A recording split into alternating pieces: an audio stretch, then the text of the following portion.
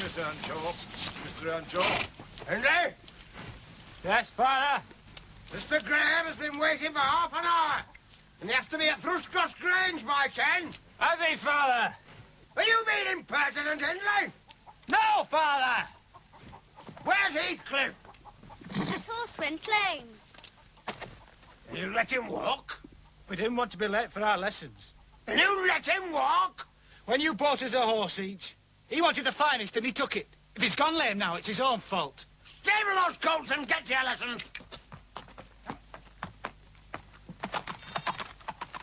Wild like animals.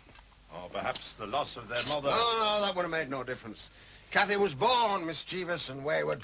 As for Hindley, spite and his jealousy are growing and growing until they past control him. And I will not enjoy his jealousy.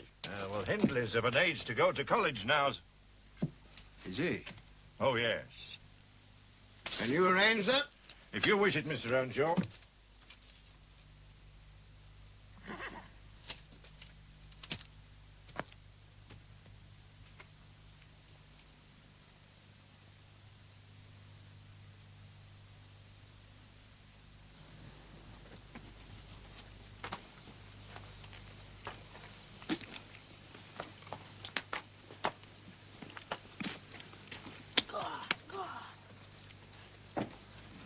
You must change horses with me.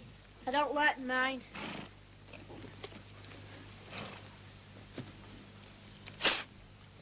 If you don't, I'll tell your father you'll flog me 3 times this week.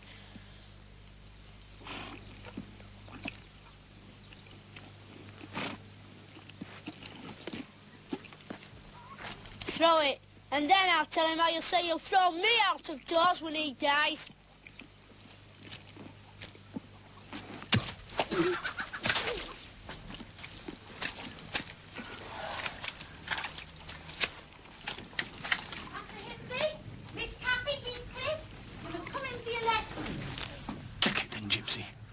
And I hope it breaks your neck and kicks your brains out.